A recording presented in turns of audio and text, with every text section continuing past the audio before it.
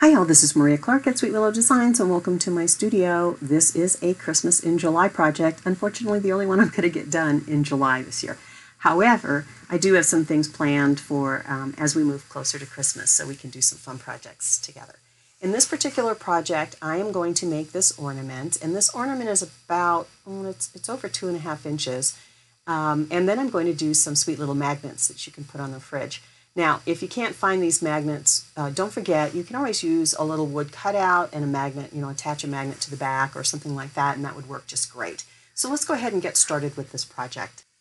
So the colors that I'm using are True Red, a multi-surface called Coffee Bean, the Hauser Medium Green, white, and gold. Now, you can use any type of paint you want. I prefer the DecoArt Americana. The consistency is really perfect for me.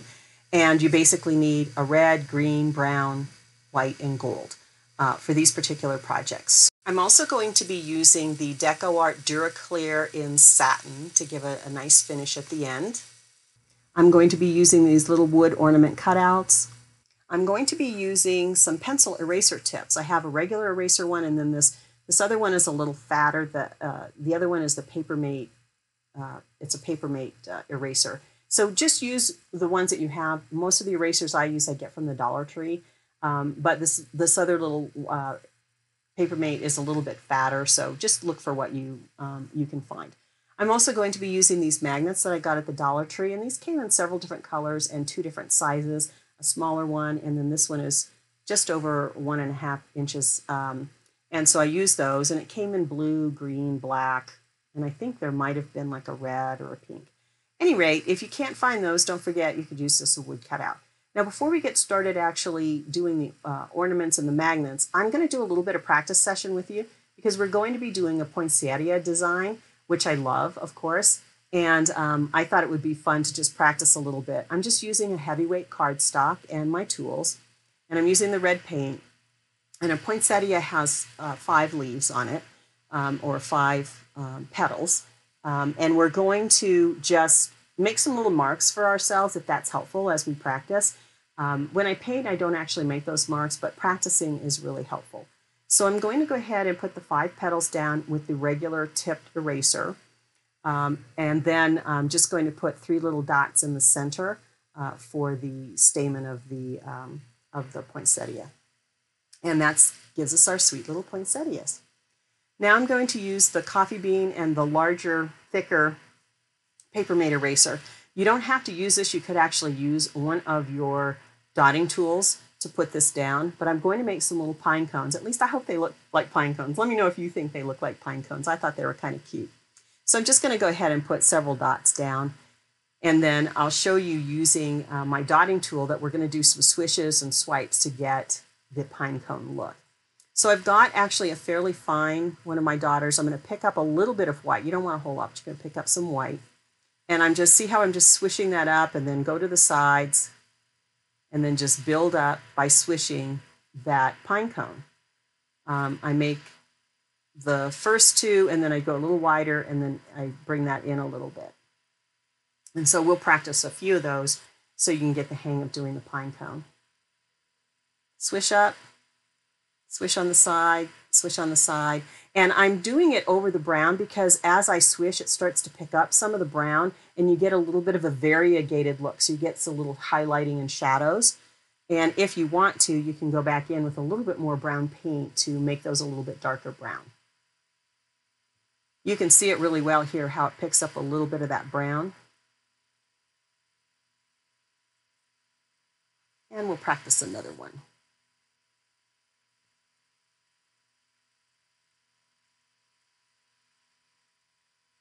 You just want a little bit of white on that tip. Okay, there are my pine cones.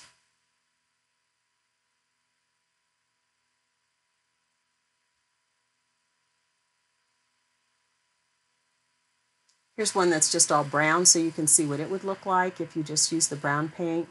I think there's not enough definition, but what you could do is use brown and then sort of like a tan.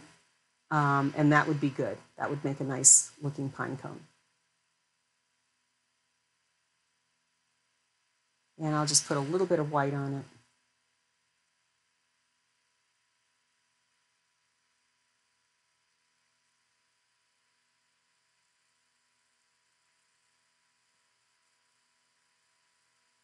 Okay, we have some stylized pine cones. Now I'm going to make some little acorns.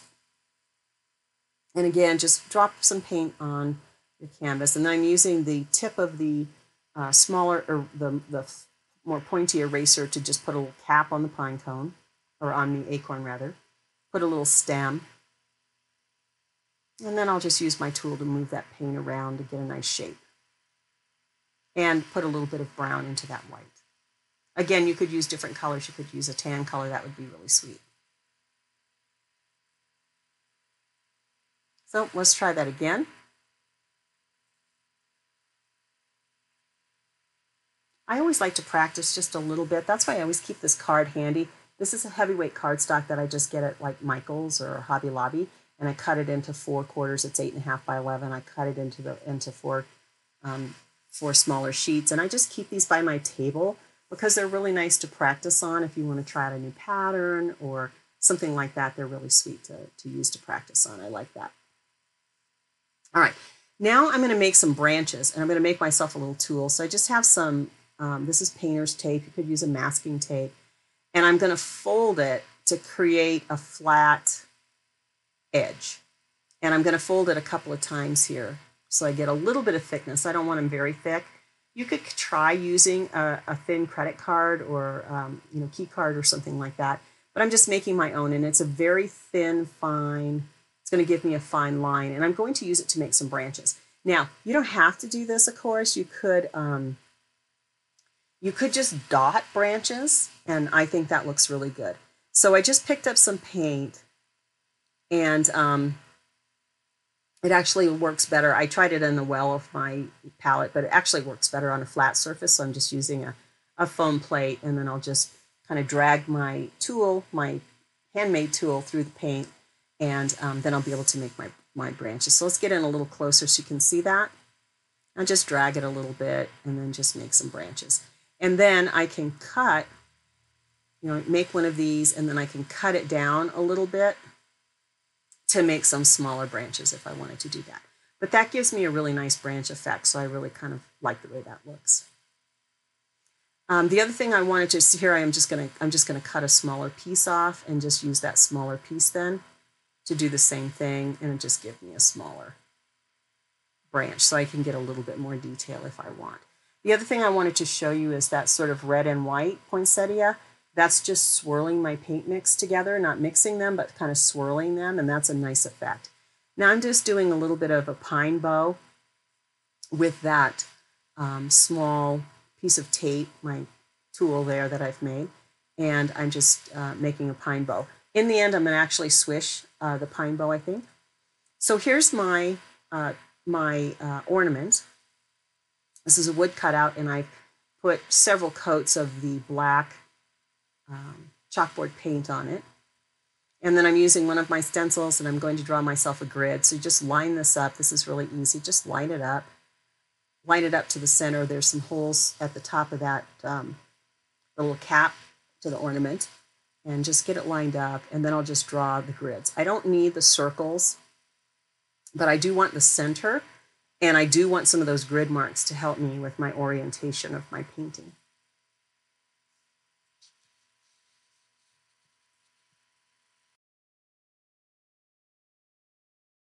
And then I'm going to actually divide this in thirds because I'm going to use sort of that format on my design. Now I am going to paint a row of dots all the way around the perimeter. I'm going in slightly from the edge of the ornament, and I'm just using the marks from my stencil, from my grid that I put down, and I'm following that. I'm using my G6 4mm and the True Red, and then I'll just go in and put dots in between, and see how perfect that is. I like a good perfect row. And then I'm using my tool to put in some branches on the marks that I put for when I divided the circle into thirds. And I'm just going to draw in some branches. You don't have to be overly precise with that. I'm just trying to get my orientation straight here.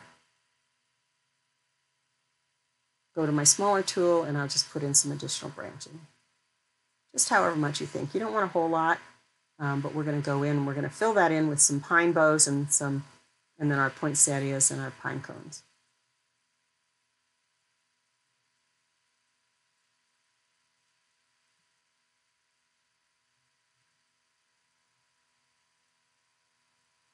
There we go.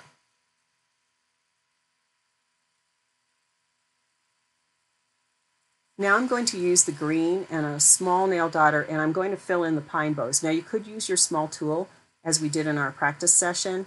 I decided to try this, and I thought it worked out pretty well. I'm just swishing down to make some pine boughs at the sort of around the tips of these branches that I've put on. You can see I'm just swiping one in the center and then a few down the side. And I'll do that on each one of those little sections of branches. You could put as much as you want, but you want to kind of stay towards the outside rim because we're going to go in and do some work on the center. Okay, that's looking good. Now I'm going to go in and I'm going to put in my poinsettias. And one thing I wanted to mention about this, don't be worried if you don't get some precision here on your poinsettias, because if you look at a poinsettia, it's not perfect. It's got, its leaves go out in different directions, and so you basically are just trying to get 5 dots down, and you'll notice that mine are not, always perfect on the center. You want them fairly close. You don't want a whole big gap in the center, but I've got 3 that I've put down. And now I'm going to go in and I'm going to start to put my pine cones in. Using that fat, it's a Papermate Arrowhead eraser. It's a little bit bigger. But again, you could use a dotting tool. And I'm just going to put 3 pine cones. I'm just going to place them where I think, sort of angling them a little bit. One thing I want you to know, I'm overlapping over some of the pine boughs, and that's okay. You can let your paint dry. Mine is fairly dry. It's not completely dry, but it's fairly dry. And then I'll just go in like we practiced and start building my pine cones. And I want pieces and parts of this to overlap so it looks a little bit more, realistic.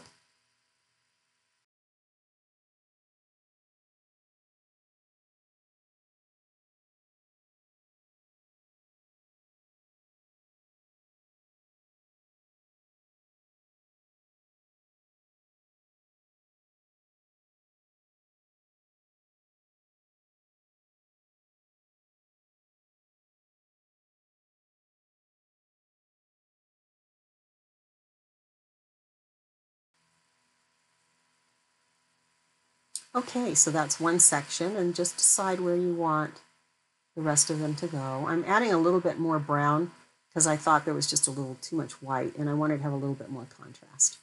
So now move to the other sides, and I'll just do the same thing. Just place 3 pine cones somewhere in those third sections. Just kind of angle your pine cones around your poinsettias.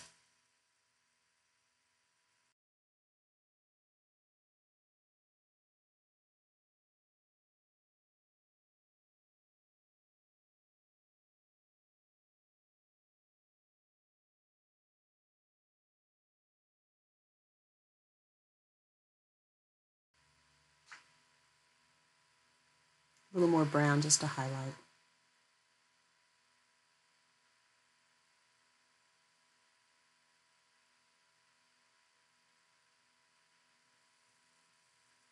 One thing I wanted to mention is I left the cap on this black. I'm going to use a little bit of gold. I think I might, the next time I do it, I might paint that cap gold. So consider if you want to do anything to the cap. Now I've just dropped 3 little drops of green in the center. You could use any color you wanted. Just want a little bit of contrast. Now I'm just going to start to add a few more little pine boughs, little sprigs of pine. This is an optional step, you don't have to do this step, but I'm just going to add, I'm filling in space, I'm going to add a little bit more. See how I'm going over some of the previously painted sections? That's okay, because I want it to be a little bit realistic and I want to give it a little depth. So I just added some additional pine boughs. Now I'm going to mix a little bit of white And I'm not going to mix it. I'm just going to swirl it because I want a little variegated look here. And I'm using the end of my crochet hook. Now, don't forget, you actually have some options with these tools. You've got the flat end, but you also have the round end, which actually dots and walks the dots really nicely. And so I'm just using those to place a little bit of what would be little ornaments, something like that. And they've got that nice little variegated red and white look to them. And just place them where you think you're filling up a little bit of space, where you think they might look nice.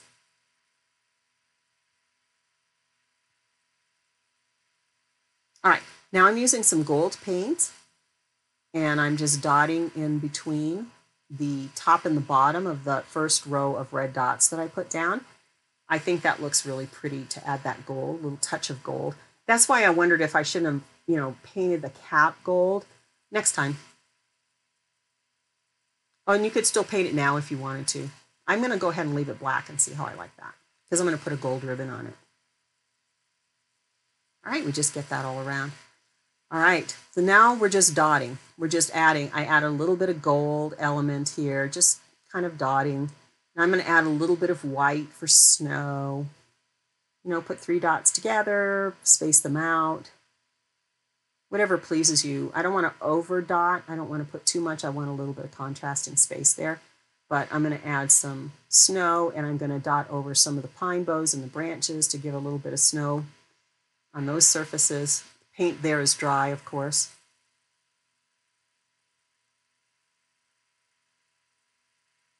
And I'm done with that piece. Now I'm going to work on these magnets. These are the little Dollar Tree magnets, and they're just little plastic magnets. So I'm making some pine boughs, again, in that kind of 3 section. I'm not putting any grid marks or anything down. This has a little ring. It's not always perfect, but it's a good guide. So just in 3s. You, of course, could do this however you wanted. Leave some section in the middle because I'm going to put a poinsettia there.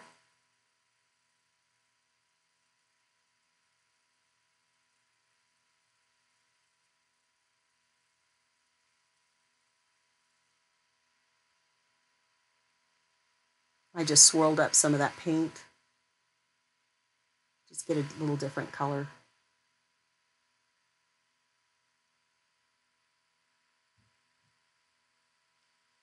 Add my center.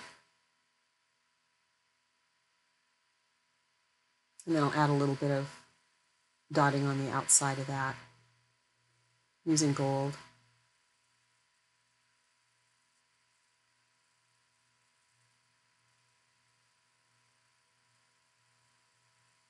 A little white for the snow.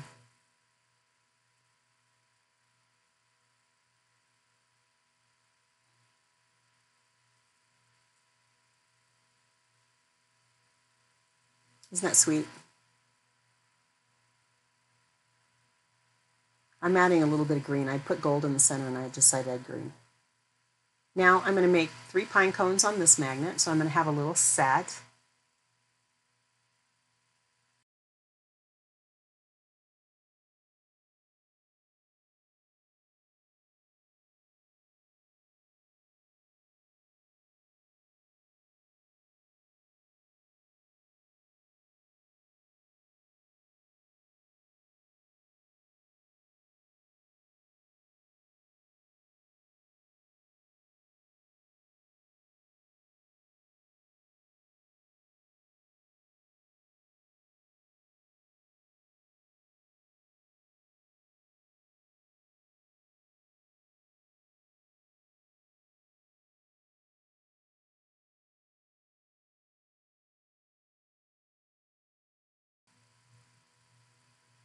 Now I'm going in with my G6 4mm and I'm just adding some little baubles here and there. Go in with the small end and just add a few more little dots.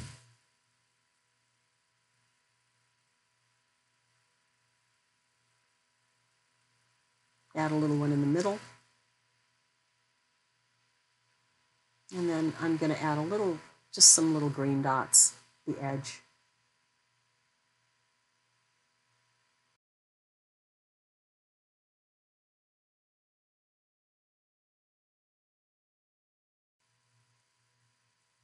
Oh, came off easily. A little mistake there that just wiped off easily. All right, now the third one I'm going to be using making some acorns. I'm just going to put some acorns down. Just adjust the cap a little bit. Put my stems.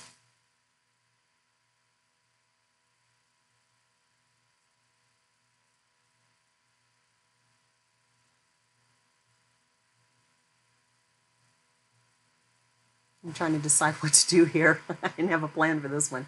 I'm just going to make some little ribbons with the dotting.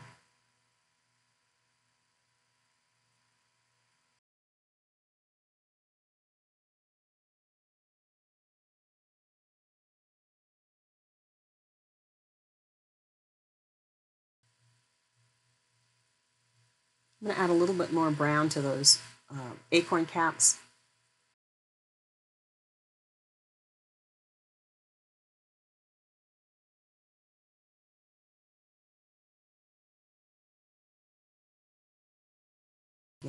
Now I'm just going to fill in with some dots. Yeah, that didn't work for me, so let's take that off. Now just putting in some baubles.